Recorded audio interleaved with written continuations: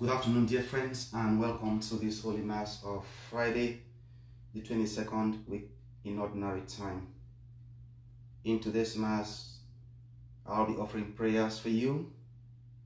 Pray for your families and pray for all those you hold dear in your heart. Today, I also offer prayers for my mother who celebrates her birthday today. Ask for God's blessings of good health, of grace and longevity. Pray also for all others who celebrate today as their birthdays or anniversaries. Ask that God may grant them graces in accordance with their needs. Pray for those who are sick. Pray for those who are distressed. Pray for those who are alone. Pray for those who have been abandoned, children, young people, seniors who live alone. Pray for people who are in desperate need. But above all, let us continue to pray for racial justice, for economic justice, for justice in any other form that is being violated around the world. Pray especially for the oppressed. Let us go to God with the song, City of God. City of God. Awake from your slumber. Arise from your sleep. A new day is dawning for all those who weep. The people in darkness have seen a great light. The Lord of our longing has conquered the night. Let us build a city of God. May our tears be turned into dancing. For the Lord, our light and our love, has turned the night into day. In the name of the Father, and of the Son, and of the Holy Spirit. Amen. The grace of our Lord Jesus Christ, the love of God our Father, and the communion of the Holy Spirit be with you all, and with your spirit. To prepare ourselves for this Mass, let us call to mind our sins and ask God's mercy and forgiveness. You were sent to heal the contrite. Lord, have mercy. Lord, have mercy. You came to call sinners to repentance. Christ, have mercy. Christ, have mercy. You plead for us at the right hand of the Father. Lord, have mercy. Lord, have mercy. May Almighty God have mercy on us, forgive us our sins, and bring us to life everlasting. Amen. Let us pray. God of might, giver of every good gift, put into our hearts the love of your name, so that by deepening our sense of reverence, you may nurture in us what is good, and by your watchful care keep safe what you have nurtured. Through our Lord Jesus Christ, your Son, who lives and reigns forever and ever. Amen. Our first reading is a reading from the first letter of St. Paul to the Corinthians. Brothers and sisters, thus should one regard us as servants of Christ and stewards of the mysteries of God. Now, it is of course required of stewards that they be found trustworthy. It does not concern me in the least that I am judged by you or by any human tribunal. I do not even pass judgment on myself. I am not conscious of anything against me, but I do not thereby stand acquitted. The one who judges me is the Lord. Therefore, do not make any judgment before the appointed time, until the Lord comes, for he will bring to light what is hidden in darkness, and will manifest the motives of our hearts. And then everyone will receive praise from God. The word of the Lord. Thanks be to God. Our response to the psalm is, the salvation of the just comes from the Lord. The salvation of the just comes from the Lord. Trust in the Lord and do good, that you may dwell in the land and be fed in security. Take delight in the Lord, and he will grant you your heart's request. The salvation of the just comes from the Lord. Commit to the Lord your way. Trust in him, and he will act. He will make justice dawn for you like the light. Bright as the noonday shall be your vindication. The salvation of the just comes from the Lord. Turn from evil and do good, that you may abide forever. For the Lord loves what is just, and forsakes not his faithful ones. Criminals are destroyed, and the posterity of the wicked is cut off. The salvation of the just comes from the Lord. The salvation of the just is from the Lord. He is their refuge in time of distress. And the Lord helps them and delivers them. He delivers them from the wicked because they take refuge in him. The salvation of the just comes from the Lord. Hallelujah, hallelujah, hallelujah, hallelujah. I am the light of the world, says the Lord. Whoever follows me will have the light of life. Hallelujah, hallelujah. The Lord be with you and with your spirit. Reading from the Holy Gospel according to Luke. Glory to you, Lord. The Pharisees and scribes said to Jesus, the disciples of John the Baptist fast often and offer prayers, and the disciples of the Pharisees do the same, but yours eat and drink. Jesus answered them, can you make the wedding guests fast while the bridegroom is with them? But the days will come, and when the bridegroom is taken away from them, then they will fast in those days. And he also told them a parable. No one tears a piece from a new cloak to patch an old one. Otherwise, he will tear the new, and a piece from it will not match the old cloak.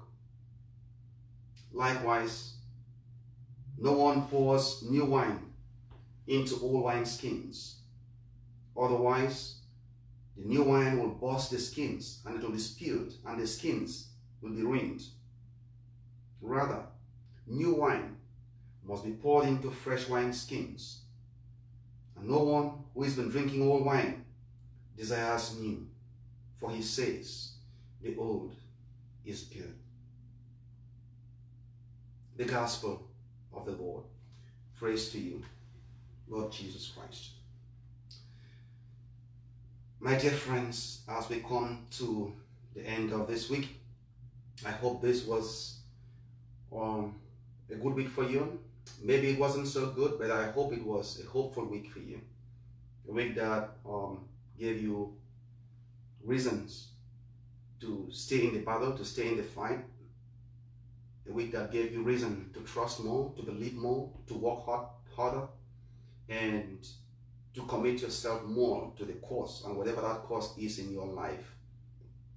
Because it is God, Scripture says here, it is God who provides salvation for the just. I'd like to share reflect on two things. One from the first reading and the other from the gospel reading. The first is what Paul says. This is not something we often think about, that we are stewards. We are stewards. We often put ourselves, we like to at least feel, even if just for self-deceit, makes us feel better when we see ourselves in a position of masters or mistresses who are supposed to be catered for, served, taken care of. We enjoy that. In fact, sometimes we even expect and feel we deserve that. Think about the last time you imagined yourself as a servant. And when I mean a servant, in a very low sense of that word, someone who is out there attending and caring and making sure everyone else in the house is okay, or everyone else in the church is okay, or everyone else in your family is okay. That is not a job we enjoy doing. In most cases, we do it because we have to, or we do it because we paid to do it. But we will all enjoy if you can go into that restaurant and sit down and have someone bring your food and bring everything, and your job is just to eat and drink. And we enjoy that. We enjoy when we have to go to church and we sit on the pew and have everyone pass the collection, bring us communion, bring us the pamphlets, bring us everything else. Our job is just to be there, pray, finish, and we're gone. And the best we do, maybe we bring some offering. But there are people at the background who are providing all of those services. They are the ones who clean the church. They are the ones who sweep. They are the ones who mop the church. They are the ones who light the candles. They are the ones who wash the linens. They are the ones who make sure that the services we get every day in church are perfect, are okay. They are the ones who do the practice for singing. They are the ones who come and do the practice for the reading. They are the ones who take the training as altar servers, as lectors, or as Eucharistic ministers. They are the ones who are doing all of that. They are the stewards who recognize their role as stewards. But maybe your job is not to do that in church. Maybe your job is as a teacher, as a nurse, as a mother, as a father, as a student. But what Paul says here, or as a priest, that every one of us who bears the name of Christ as Christian must see himself or herself as a steward. That means one with a vocation for service, a vocation to serve. So if you are a teacher, you are the servant, and your teachers are your masters or mistresses. If you are a nurse, you are the servant, you are the steward, and your patients are your bosses, your masters, and your mistresses. If you are a priest, you are the servant, the steward, and your bosses are members of your parish or members of your church community. And you must have that in the back of your mind and realize that your job there is to provide service. And it must be reasonable. It must be sustainable. And it must be serviceable. You must make sure that all that you provide has meaning and has value for those you serve. I don't know how many of us priests go into church every day and look at our parishioners as our masters and our mistresses. If we did, we would have more regard, we would have more respect. We will speak to them in a way that accords or shows them that they are truly our bosses, they are our employees. It is for their reason that we wear this. That's not what we do. We don't even listen to their concerns. We don't even care what they think. We just give them or dole out to them what we think is right for them. And today, Paul is calling us, whether as priests, as parents, whatever capacity that you have, that you must learn to see yourself as a steward. That means the people who are beneficiaries of your services are indeed your masters and your mistresses. You don't boss it around them. They do. They are your clients. They determine how you function. And I'm looking for a day when our church will master and carry on this model, this business model that makes sense. Where we begin to see our parishioners as the people who really determine how we serve and do it for their good and do it for the good of the family. So whether you are a teacher, a police officer, whatever capacity, once you learn and judge your role in this sense, suddenly it changes the way you do everything you do. And suddenly you realize the results and the results and the output will be different. So Paul is saying something very important here. Begin to see yourself today as a steward. And that means you must be trustworthy, he says. As stewards, we must be found trustworthy. That means we must be found accountable for what is entrusted to us. We should be able to give an appropriate account for what we do. So we pray, dear friends, that God may help us to do this. And secondly and finally, from the gospel reading, Jesus tells us that no one tears a piece of an old cloak and to patch the new one. I don't know if that's true, that no one will do that, because I know some people do it. But the reason why Jesus says this, I think he should have qualified it. No one, no reasonable person does that. But that tells us how unreasonable we are in most cases. We are willing to tear a new cloak that we bought to patch an old one. No one does that. No reasonable person should do that. That's what the Lord is saying here. However, there are too many people who do stuff like this. We want to make sure we bring our old way of life and live in the new family of God as though nothing has changed. No, that doesn't work with God. God expects us to change who we are. If we expect him to do something new, something fresh, something marvelous, something exceptional in our lives, we must first of all prepare ourselves and make ourselves reliable receptacles of the new graces that we expect.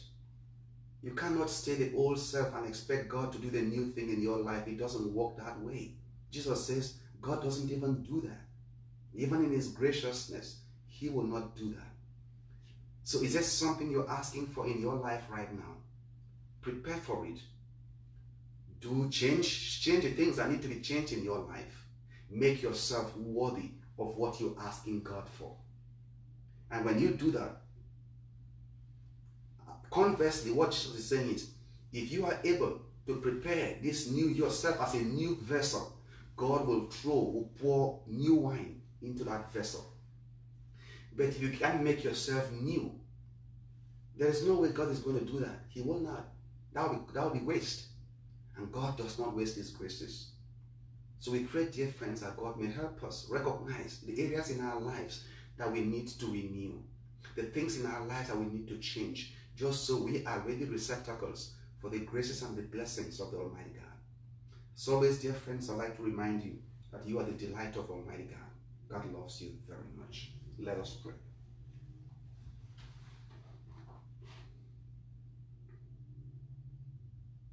Baptized by water and the Holy Spirit, let us draw near to God with our intentions of prayer. For our Pope, our bishops, for priests and deacons who serve God's people, that we may recognize our role in this family as servants, as stewards of the many mysteries of God that are given through us for the people of God. Let us pray to the Lord. Lord, hear our prayer. For honest and wise decision makers in finance, in industry, and in government, that public servants may recognize their calling to build a more fair, a more just, and a more equitable society for all of God's people. Let us pray to the Lord. Lord, hear our prayer. For adults who are seeking the new life of baptism, that they may experience the power of God's renewal in that sacrament and may live the demands of that mystery. Let us pray to the Lord. Lord, hear our prayer. For deeper love of Jesus, the Lamb of God, offered and received daily in the Eucharist, that we may recognize the power of this sacrament of love, inviting us to service to all of God's people. Let us pray to the Lord. Lord, hear our prayer. For those who celebrate anniversaries or birthdays today, especially for my mother, whose birthday is today, that God may grant them the blessings of life, of good health, and of longevity. Let us pray to the Lord. Lord, hear our prayer. For all those who have asked our prayers, and for people we carry every day in our hearts, that God, who knows their areas of struggle and need, may furnish them with every good grace to meet every need. Let us pray to the Lord. Lord, hear our prayer. For the repose of the souls of all those we love and those who have passed. Pray especially for those who have passed around this very difficult time and could not be accorded the respect that they deserve. That they may feel our love as they return to God. And that God may give us grace for comfort and healing. Let us pray to the Lord. Lord, hear our prayer. We ask our Blessed Mother to intercede for us as we say, Hail Mary, full of grace, the Lord is with thee. Blessed art thou amongst women, and blessed is the fruit of thy womb, Jesus. Holy Mary, Mother of God, pray for us sinners now and the hour of our death. Amen. Grant this request, loving God, which we bring to you on behalf of all of your people. And we ask this through Christ our Lord. Amen.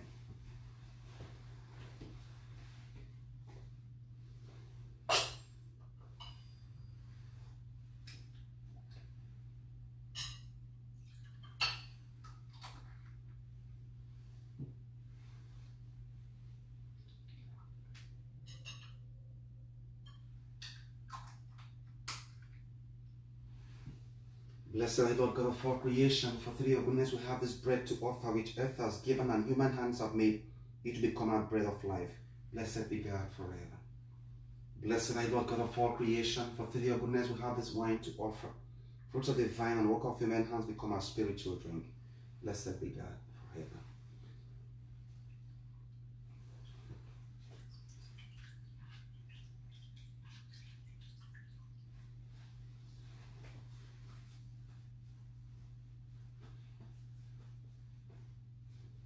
Pray, my beloved sisters and brothers, that my sacrifice and yours be acceptable to God, Almighty Father. May the Lord accept the sacrifice at my hands for the praise and glory of his name, for our good and the good of his holy church. May this sacred offering, O Lord, confer on us always the blessing of salvation, that what it celebrates in mystery, it may accomplish in power through Christ our Lord. Amen. The Lord be with you and with your spirit. Lift up your hearts. We'll lift them up to the Lord. Let us give thanks to the Lord our God. It is right and just. It is truly right and just, our duty and our salvation, always and everywhere to give you thanks, Father most holy, through your beloved Son, Jesus Christ, your word through whom you made all things, whom you sent as our Savior and Redeemer, incarnate by the Holy Spirit and born of a virgin, fulfilling your will and gaining for you a holy people. He stretched out his hands as he endured his passion, so as to break the bonds of death and manifest the resurrection. And so with angels and saints, we declare your glory as with one voice. We acclaim, Holy, holy, holy Lord, God of hosts. Heaven and earth are full of your glory. Hosanna in the highest. Blessed is he who comes in the name of the Lord. Hosanna in the highest. You are indeed holy, O Lord, the fount of all holiness. Make holy therefore this gift, we pray, by sending down your Spirit upon them like the dewfall, that they may become for us the body and blood of your Son, our Lord Jesus Christ. At the time he was betrayed and entered willingly into his passion, the Lord Jesus took bread, and giving thanks he broke it, gave it to his disciples, saying, Take this, all of you, and eat of it, for this is my body, which will be given up for you.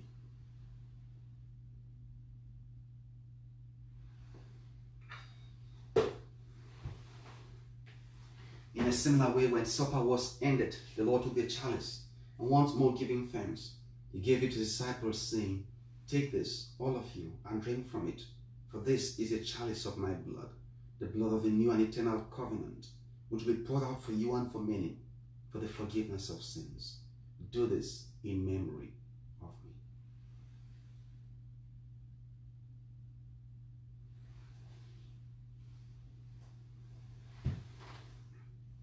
With the first acclamation, let us proclaim the mystery of our faith. We proclaim your death, O Lord, and profess your resurrection until you come again. Therefore, as we celebrate the memorial of his death and his resurrection, we offer you, Lord, the bread of life and this chalice of salvation, giving thanks that you have held us worthy to be in your presence and minister to you. Humbly we pray that partaking of this body and blood of Christ, we may be gathered into one by the Holy Spirit. Remember, Lord, your church spread throughout the world. Bring her